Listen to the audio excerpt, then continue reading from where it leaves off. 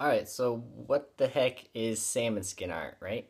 So earlier this year I started collecting skins off of each of the salmon species that come back to our hatchery here. I've got a whole towel covered in skins. Red for red salmon, pink for pink salmon. Genius. So as I was collecting these skins, I was actually tanning them too. The way I preserve those skins is really simple actually. So what you do is you take a bunch of pieces of tree, barks, twigs, sticks, that kind of thing, you put them in a pot, then you cover that pot, or you cover the sticks I guess, with water. You boil them for, I don't know, an hour or two, and let that cool down. Put your salmon skins inside of that solution, and then you just let them sit for a week or two, and that's literally it. After a week or two, you pull them out, and they're preserved. Done. It's really cool just using tree bark. I was able to preserve all this well enough that it still has scales. You can see the spots in them. I'm pretty impressed that something so simple works so well. Neat. So I wish I could run through the entire tanning process and how that all works, but unfortunately I tanned all these kind of over the course of the year, and the salmon are all gone. They're not going to be back until next summer, so I guess that might have to be another video.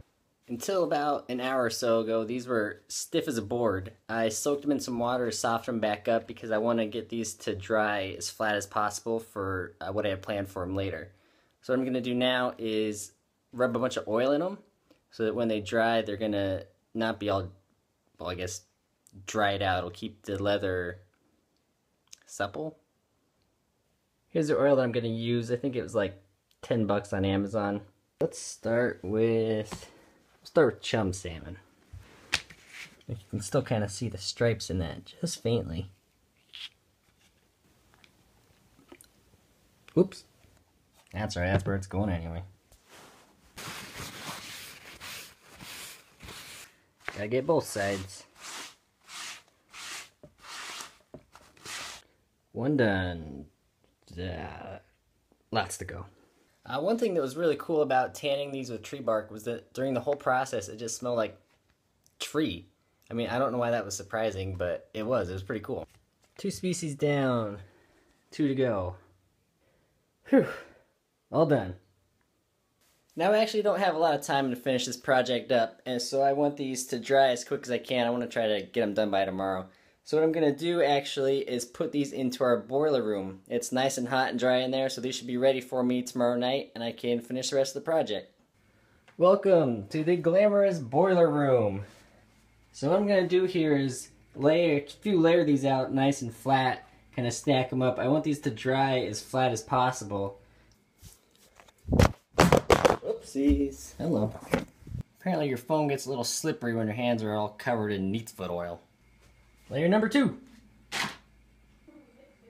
All laid flat, weighted down. See these guys tomorrow. TV magic. Okay, so I had to cheat a little bit. They weren't quite drying as fast as I wanted them to, so I had to kind of uncover them, lay them all out. And they also didn't quite dry perfectly flat, but that's okay. They're going to be flat enough for what we need. So here's the end goal. I bought this frame here, and so what I'm going to try to do is take a square of each species and put its skin in each corner. So I'm going to have to find a piece of skin from each one that's flat enough and big enough to fit in here, and I think that should come out looking pretty cool. Got my 4 skins picked out now, so what I'm going to do is lay the little frame part here on the back. I'm going to trace a little square around, and I'm going to cut just outside of the line I traced so I have a little bit of overhang here. Time to start cutting. Oh, seems like it's cutting well. Yeah, it cuts fine. It's kind of weird. You're cutting some skin? Yeah. But it's cool. Here's a quick demo. Okay. Ah. That's gonna be cool. Oops.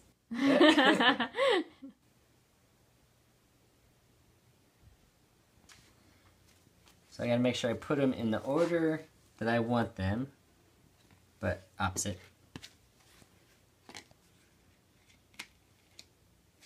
Right.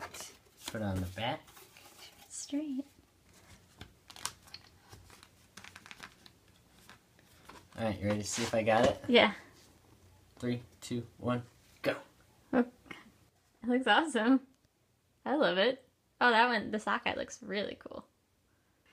Okay, you're gonna have to do better because all I see is my reflection. Okay.